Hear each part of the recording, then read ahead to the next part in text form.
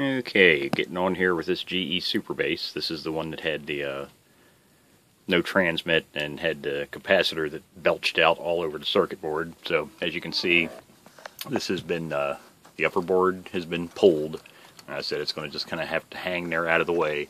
Always recommend putting some. I just use painter's tape along the faceplate, because when you have the radio setting down, this board's going to be resting on the faceplate, so you don't want to scratch up your, especially if it's a nice one like this, you don't want to go damaging the faceplate.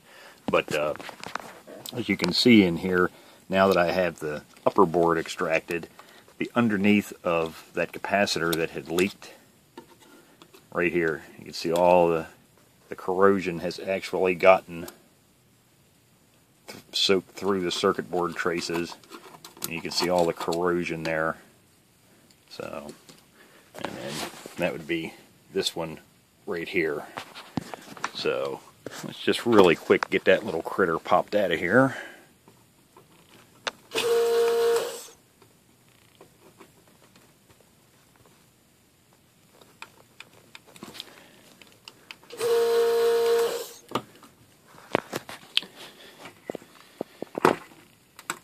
Sony Bond, that's what that kind of tearing noise is you hear. That's that Sony Bond glue on there. Yeah, it's definitely, you can see the glue, which this stuff in itself becomes corrosive as it dries out, gets hard and gets darker. It starts to cause all of its own problems. But there we can see the damage in there. I'll get all that cleaned up and check the traces, make sure nothing's broke. No broken circuit traces. And you can see there all the corrosion. See, it's spread out pretty far. It leaked out this side, so it's out to here. So I'll remove some of these surrounding components, because like I said, I got to make sure this one, some of the pass-throughs and whatnot, I'll get all those components removed. Make sure I get all of this gunk cleaned off, because like I say, it's corrosive and it's soaked in, so I want to try and get all that neutralized so it doesn't ever happen again, and see if any of these traces are actually completely just broken. And once we get that done, I'll continue on with this so you can see what it looks like then. Okay, back with the GE SuperBase again, cleaning up down here. So as you can see, I'll get a different light here.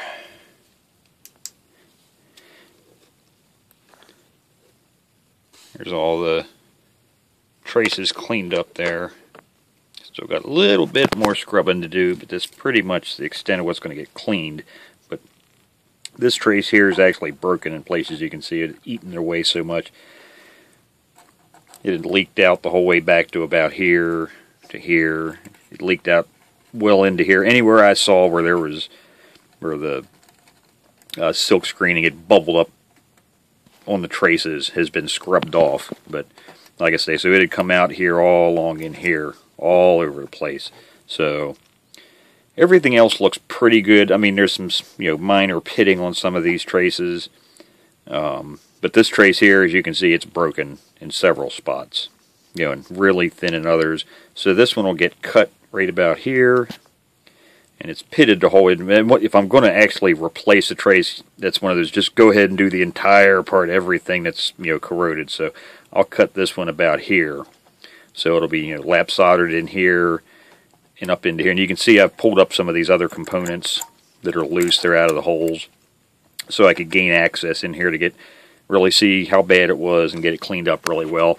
And also in several of these holes, like here, here, and here, those are actually pass-throughs. They did not use, like I say, these are double-sided circuit boards, but these do not have any type of pass-through. So it is not a what they call through-hole plated holes. So what they did was, in these positions, if you see all these little things sticking up here all over the board, you'll see these little pins sticking up. Well, that's all that is. It's just a pin. If you look down here, there's actually a couple of them laying that I've taken out. So that's all they are. They're just little, basically, piece of thick copper wire, more or less. It's actually a pin cut off of some type of terminal, but that's basically what it is. It's just a little, and then it's soldered on each side of the board. Oop, camera flipped around. Flashlight. But what they do is, so it's soldered on this side, and then soldered on the trace on the other side. So like I say, this trace here, this main one, will get, all of that will get replaced. The rest of it, I'll make sure it's cleaned up really good, and then once I get this trace in and epoxy overcoat this one, I'll go ahead and just put some epoxy overcoat back over all of the bare copper here that I've cleaned, and that way it'll be protected again. And then on the, what's actually the top side, you can see here, it's pretty nasty too.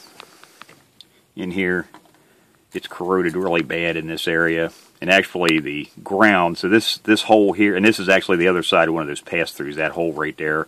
So this is that electrolytic capacitor that actually caused all this problem, being this one, okay? This capacitor was in these two holes, this one here and this one here. So this is the positive lead and the negative lead. And of course, as you can see, actually where that comes through, there's really nothing touching it. There's a little copper trace here, but it's all bare, so that's basically completely disconnected from the ground plane of the radio, of the circuit board. So, same thing's going to happen under here. The only difference is, since this has good copper all around it, and this is, like I say, the ground plane, probably what I'll do is, it's just going to save time and money. I mean, if you want to make it beautiful, yeah, you could cut this entire trace out. But like I say, all this, there's a little bit of pitting here, but it's still good. It's the most damage is here, and that's where it actually leaked through the hole. That's why this happened. It leaked through the hole, ate away at the copper trace, and then ended up leaching out all over the place out of this hole. And that's why this one's still good. It leaked through on this side. That's how it got on the opposite side of the board.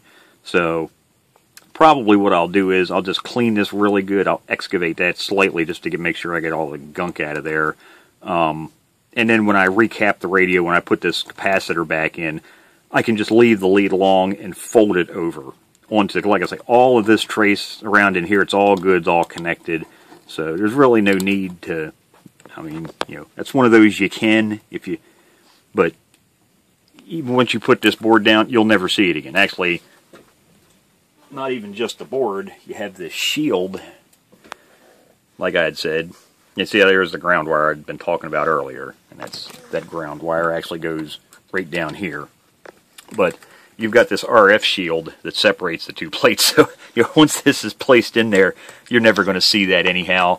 So yeah, like I say, what I'll do is I'll just do a full, clean that out really good, make sure there's absolutely no corrosion left in there, and get rid of all that residue, and I'll make sure this cleaned up, spotless, clean it off with some isopropyl, and just leave the lead along, fold it over, and get back into this good area back in here.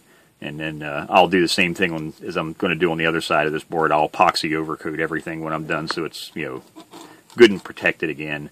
So just thought I'd show what it looks like before I get any farther here. Okay, got the circuit traces repaired here.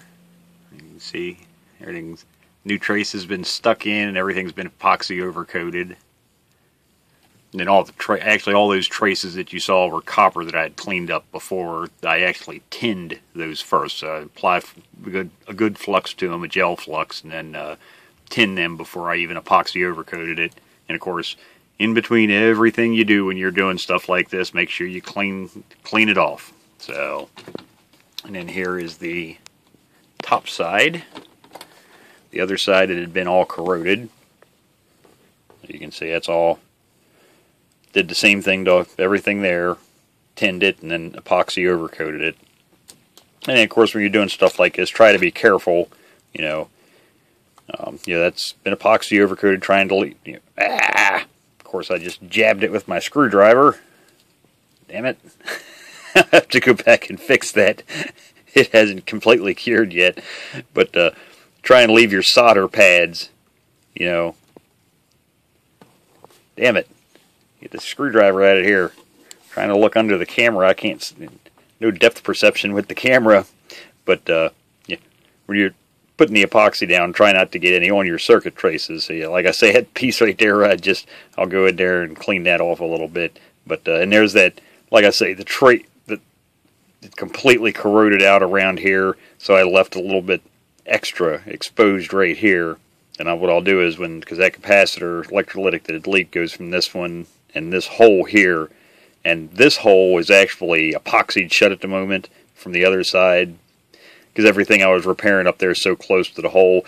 That's not a problem. I've got plenty of time. I still have to completely recap this radio. So, and of course I can't get this board out without a lot of work, unsoldering a lot of wires. So I can't stick this on a circuit board preheater, and I'm not going to stand here all day with the a hot air gun trying to cure it. Like I say, I've got plenty of other work to do, so I'm going to just lay a piece of fish board over top of this so nothing gets dropped in it while I recap the top board, change all the electrolytics on this. And once this epoxy has completely cured, then I can easily go back in. Now this isn't the right size drill bit in my hand drill, but just a little small, hand drill any of the holes that any epoxy got into. Because like I say, this board is not, the holes, in between the top and bottom are not plated through. So I can just wait for the epoxy to cure and then take a small hand drill. Like I say, I'll stick the smaller drill bit in here. That's definitely too big for this. But I'll just clean the holes out then after the epoxy is completely cured and it's hard. And then I can install those components, in this area in here, everything that had been removed to do the repairs. So I guess that'll pretty much do it for the repairs on this. Like I say, there's not much more to see. Then I'll do probably a separate video once I have this completely back together, all the electrolytic capacitors and the tantalum capacitors changed in this, so you can get a good idea what this looks like and how it performs after it's done.